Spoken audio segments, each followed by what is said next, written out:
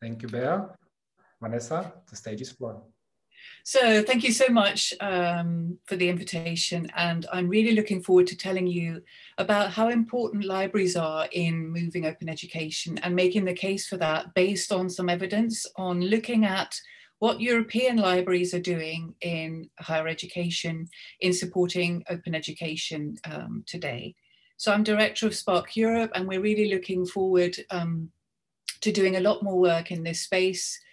As you know, I think there are many hundreds, if not thousands, of librarians doing a lot of great work on open education in the United States, for example. But in Europe, it's a different case also because there are other agendas like open science that have overshadowed open education in some cases. But let me tell you what we know today. So I'm going to tell you about a survey that we conducted. So the main goal was to gain insights into open education practices within academic libraries in higher education in Europe. And so ultimately to inform also the network that we have created and are currently building to strengthen open education and increase OERs in higher education institutions and their libraries across Europe. So the survey was issued at the end of last year, beginning of this year. It was the first time survey of its kind. We had 28 European countries responding, and they were really only from higher education institutions and their libraries. So let me just go straight into some of the results. So we wanted to find out about policy and practice. And if we looked at policy, we wanted to find out how far were libraries also engaged in the conceptualization of open education policy within their institutions or even on a national level. So the trend that we saw, although it's on a small cohort, but still, was that institutional policies were part of a larger overarching policy, one that usually encompasses more open, so like open access, open science, other open strategies and open goals of the institution. We had actually 27 reported open education policies. If you know the OER world map, and they're also collecting policies, they have far less than these in Europe. So we're looking forward to adding those to the world map. But we found that 11 libraries were involved in the conception of those 27. Libraries were involved in actually 3/4 of those that were actually standalone policies. So they were really also instrumental in trying to push for a standalone open education policy, really focused on moving that agenda forward. What you can see here in the slide is that the most with policies in place were from Greece, Spain, and the UK so far. So what about the organizational context? So how is open education managed? And I'm going to particularly focus on libraries next. But first of all, we found that only 20% had an internal task force with an OE focus.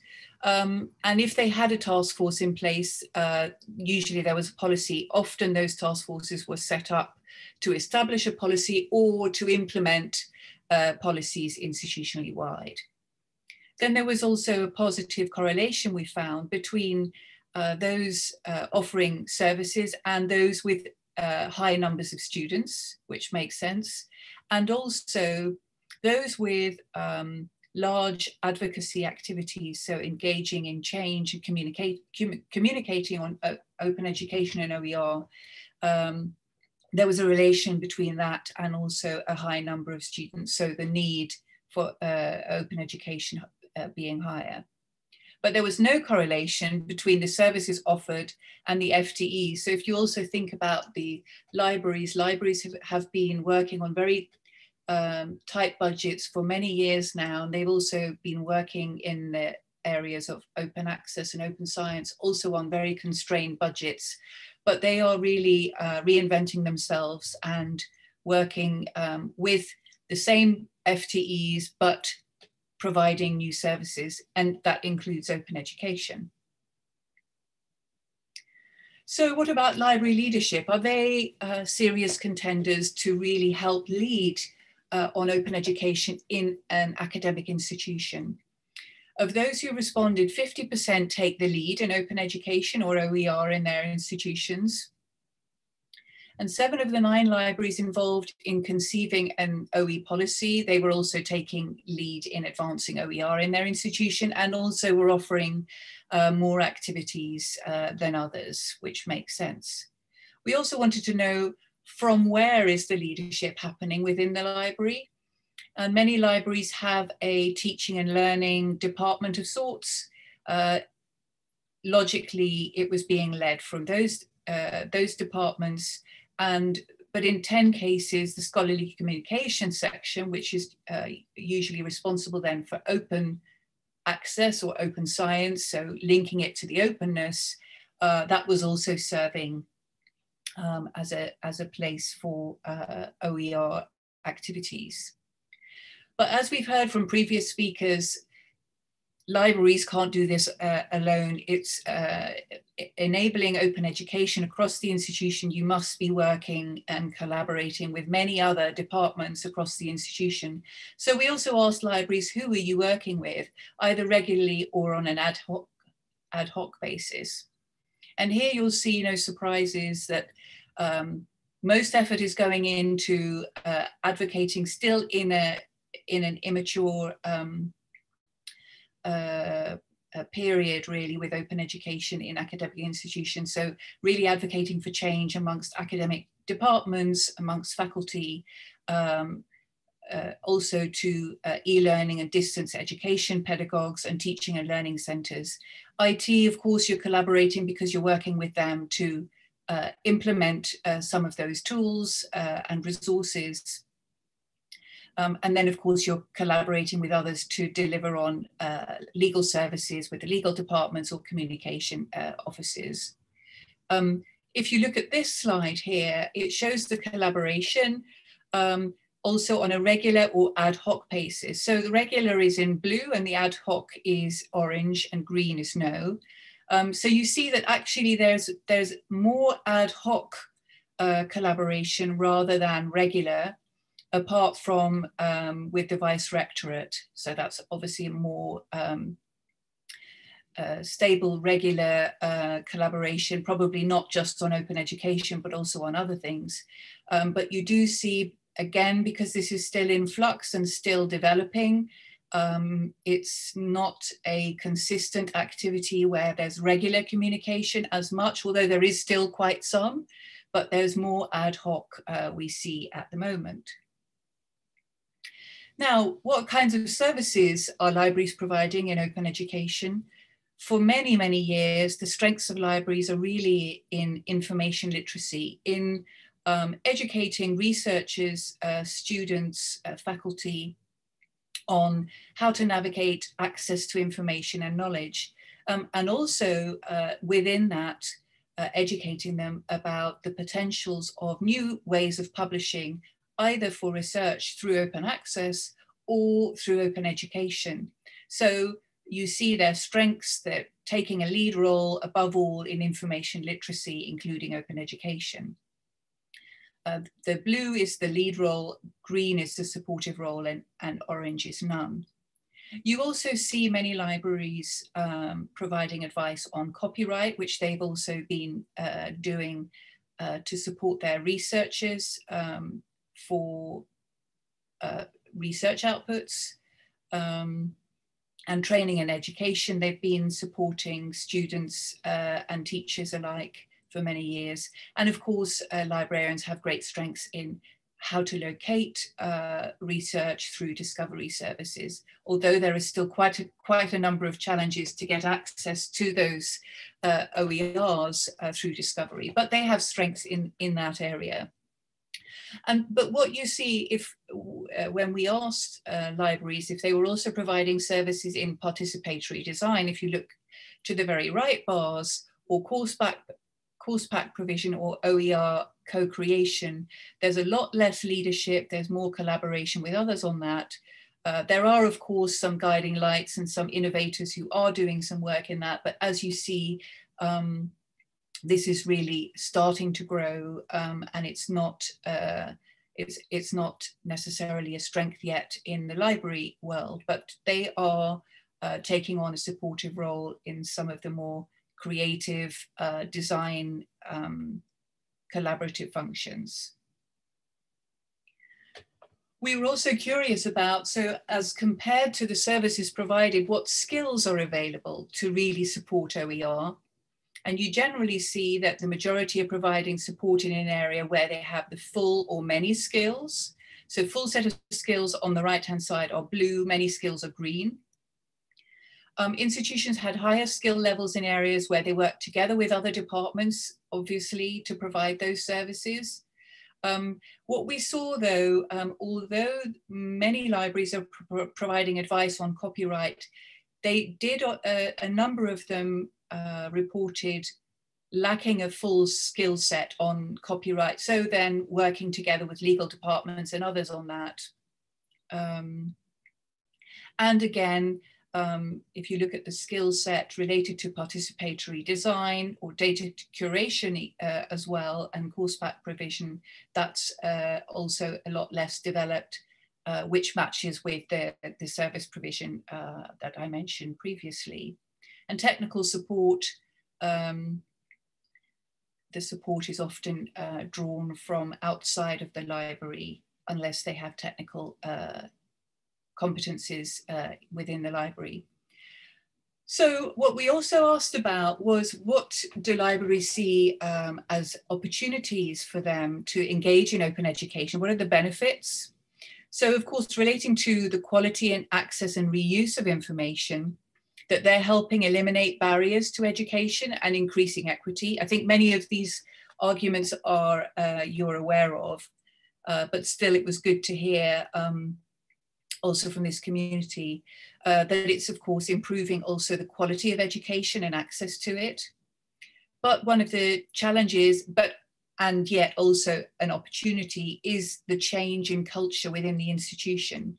So an institution becoming more open as part of other open policies, as I've already mentioned earlier. And then there's a rise of the importance of the library taking leadership in open education. So great opportunities there. And of course, the need to collaborate more with other departments means that there's a much deeper collaboration with those departments and connection with the library. And of course, there are some individual libraries who are even involved in national policy development, which they applaud. And of course, through the new work in this sector, it's also upskilling staff amongst some libraries. But of course, there are also many challenges. I think over 60 challenges were mentioned. One being the lack of an institutional or national policy that can really boost and back the work that you're doing and calling for. The lack of staff capacity and funding for the creation of OERs, and the insufficient relevant skills and know-how. Although we saw a number of strong skills in the other slides, still there is a lack, clearly. And then if we go to the culture and the environment, the speed of change and mindsets is slow. There's also, in some cases, a lack of institutional leadership for open education and to move things forward. And there's also a lack of understanding of the benefits of open education by senior management. And lastly, challenges in the ability to influence teaching staff to go OE or produce OER. And there's also a challenge to really understand the interplay between the professionals internally. What I mentioned earlier, there are some real benefits to be had to understand that, but if you don't, this is a very large obstacle to make progress if you really don't understand how that collaboration works. And then related to access and reuse of that content, of course, copyright and licensing is still a barrier to access and reuse. We really need to share more good practices internationally, and that's what we're trying to do with the European Open Education Librarian Network that Spark Europe is leading. And then also improving the discovery of OER is still a challenge. And of course, selling the quality in OER. So we came up with a few recommendations based on what we've learned. I cut out some of the other results on funding, but let me just address those quickly here. So what's really key is to get things kicked off, is to have some seed funding for projects to kickstart efforts, to earmark some of the library budgets for open education to get things done, and then also to consider establishing perhaps grant programs to support the creation of OERs amongst faculty. That's the ideal scenario. Regarding collaboration, what's really key is to invest more in understanding the interplay, which I just talked about, between professionals and stakeholders, locally and externally. And to get things started off is develop a stakeholder management plan that can really help you forward as understanding those interplays better. And as regarding leadership in libraries for open education, I'm calling on libraries, don't be shy. You can also take a leadership role if open education is really not being driven forward, and you can work on the back of some of your other open agendas. And many peers are taking leadership, so try to connect with them. What's really necessary is we still need to advocate our efforts, because teaching staff and management still don't somehow see the benefits, the effort that it takes for them. So libraries are good at that. They can use their information literacy tools for that, or their other advocacy tools on open. And I think what's also important is to work and collaborate with the other departments to identify who are those champions in your institution. So identify them and equip them with some messages, some tools that they can then share amongst peers. And then, of course, also libraries can also collaborate on either initiating or developing an open education policy, either an institutional one or working together with others on a national one, because there's still a great shortage of open education policies.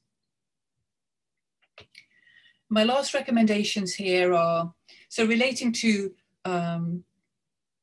OER,